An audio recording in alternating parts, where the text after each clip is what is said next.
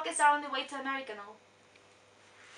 I feel bad! Before we came, I was like, oh, I don't really know if I'm gonna press the button. And our guide was like, okay, officer number 1, sit in that chair. Officer number 2, sit in that chair. Now, press your buttons together. Go! And you just do it because, like, someone was telling you to do it.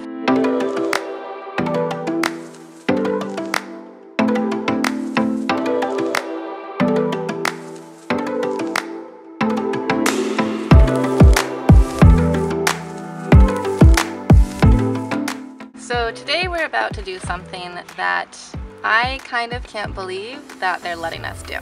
And not just like us, like anybody can do this as long as you pay the museum fee. We are going to visit a nuclear launch facility, an old one, of course.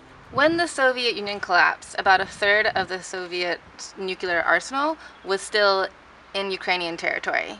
Outside of Pervomaysk, which is where we are right now, you can still go visit one of the nuclear missile launch facilities in Ukraine. So we're gonna check it out today. The more I've thought about it, the more I'm like, I mean, you can imagine where those missiles were aiming.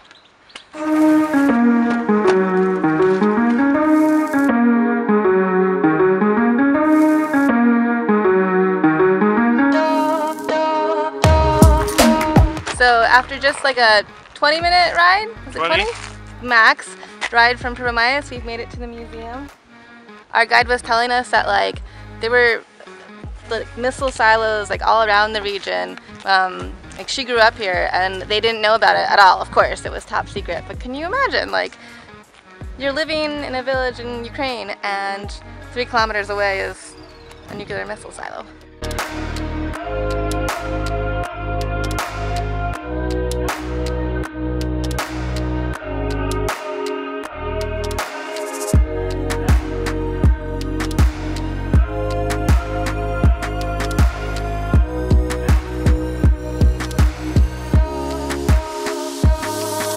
So we are going to go down into the command center, but in case that you are a claustrophobic person or you don't want to go, they've got models of the sort of levels you can visit anyway. So this would be the launch area where you would press the button, you get the codes, do the monitoring, and then in case of a disaster, this was the living compartment.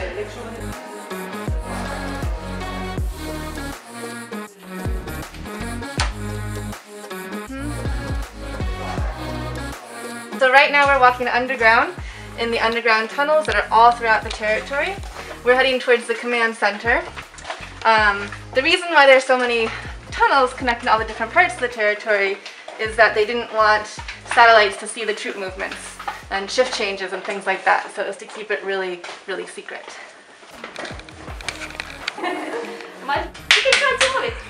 Yeah, it doesn't stop. Oh my goodness. Wow! Be careful with the buttons. Buttons work. All the buttons work.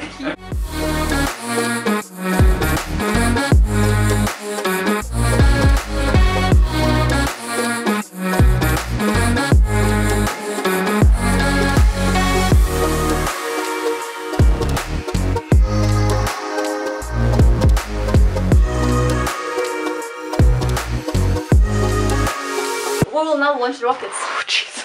The sound is crazy.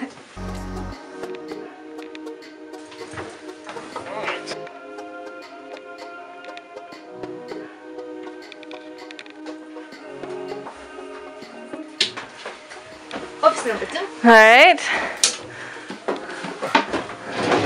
Number 1, number 2. 6 hours. Now we'll try to launch all 10. Yeah, At once? Here. Yes, sure. Yeah, button is here. 2, 1, push. We're going to launch all 10 rockets.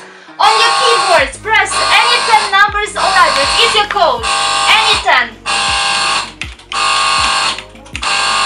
Green lights on the big screen will show if your codes are correct. Codes accepted. 10 rockets are on the way to America now.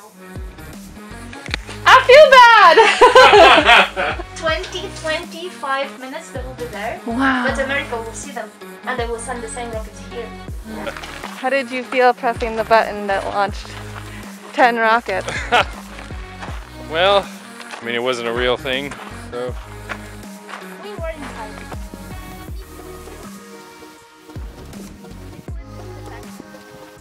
So behind me is the actual missile silo. As you can see, the lid is kind of up a little bit. You can look down into the silo. The little sort of like mushroom things around it detect radiation, and they are part of a system that would trigger the missile to launch if they felt like everything had been destroyed already. So if it detected radiation, this is as I understand it, if they detected radiation, they would start to send signals to like the sort of human-run bases around it.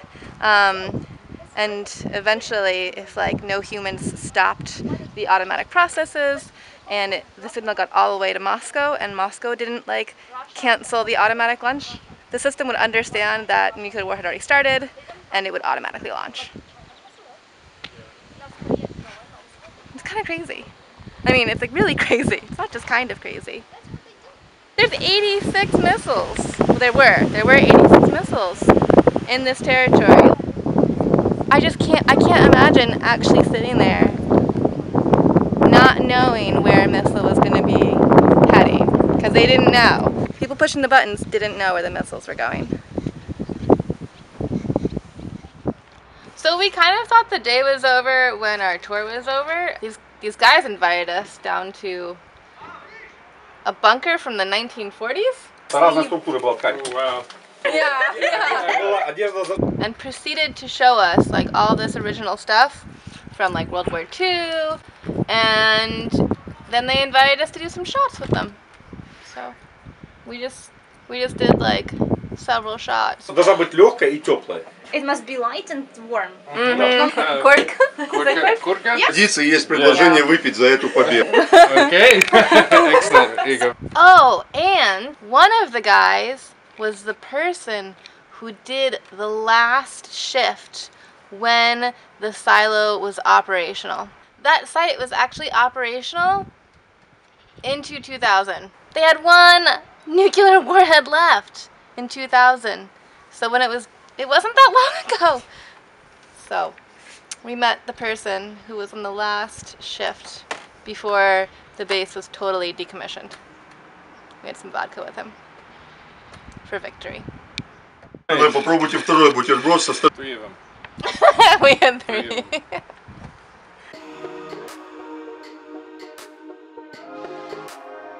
Can I press it? Sure, nothing happens. I don't know which of the working buttons and the non-working buttons. Always good to check when you're in like a nuclear missile silo. Well, it's kind of relaxing down here now. So we, what was I gonna say?